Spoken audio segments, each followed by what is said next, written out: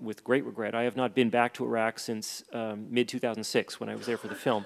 But I stay in touch with many people, and just about everybody with whom I speak says that the corruption problem has gotten notably worse since 2007 and continues to get worse. And the society is really, in many ways, approaching breakdown, even though by some measures, some very real, significant measures, it is improving.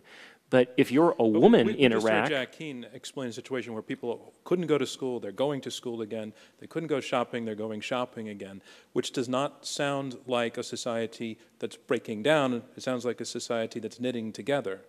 I think both are happening at the same time. But, for example, have any of the refugees returned? No. In fact, there is a very small number. There is still a net outflux of 10,000 per month. What about that, Fred Kagan? I'm sorry, that's just false. Refugees have returned. If you say, have any refugees returned, the answer is yes. A tiny number. On a net basis, they are still leaving. Are people leaving? That's fine. We can have that conversation. But there have been refugees returning. There have been IDPs returning as well. This is a process that is ongoing. And I'm sorry, you have to recognize that. This is not the case where people are still fleeing the country in droves and that's all that's going on. You've got movement back and forth. One of the most important things that's happened is that key leaders in Anbar who had fled because of the al-Qaeda violence have returned. That was a key element of the Sahwa. They have come back and taken up their traditional positions in society, which is one of the things that has allowed the creation of a new political dynamic in what had been the hotbed of the Sunni insurgency, and they are now participating in the Iraqi political process. Those returnees may be small in number, but they are incredibly important for the future of the country. As your moderator, I'm hearing not just a difference of opinion on interpreting the facts. I'm hearing a difference of opinion on what the facts are. For example, the question of electricity. Either there is more electricity than before or there isn't. Which is it? There is. Hold on, there let's is. get this in perspective. No one Sir Malcolm Rifkind. No one is, I think, suggesting that there is more electricity than there was before this war began.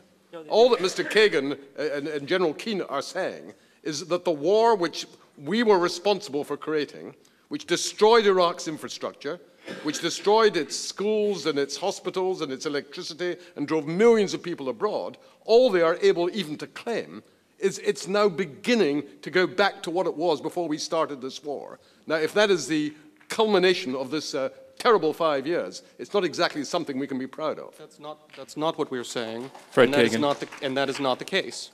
Electrical generation and transmission in Iraq is higher, in fact, significantly higher than it was before the war. It is, in fact, that is true. It is, I'm sorry, I did make one misstatement. It's about 30% higher than it was before the war. Charles Ferguson. Most other indicators, most other quality of life and infrastructural indicators, the availability of water, the availability of sewage treatment, the availability of education, et cetera, remain enormously below their pre-war levels. We have several hands up, and I want to bring the audience into the conversation.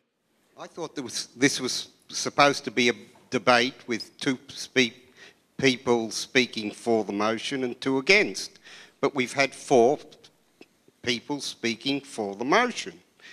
The point is that Mr. Ferguson and Sir Malcolm have said, you know, that things are getting better. And if that's not a step towards winning, I don't know what is. I think that Mr. Ferguson and Sir Malcolm are debating not a question that's asked tonight, that's on the board. They're debating a question.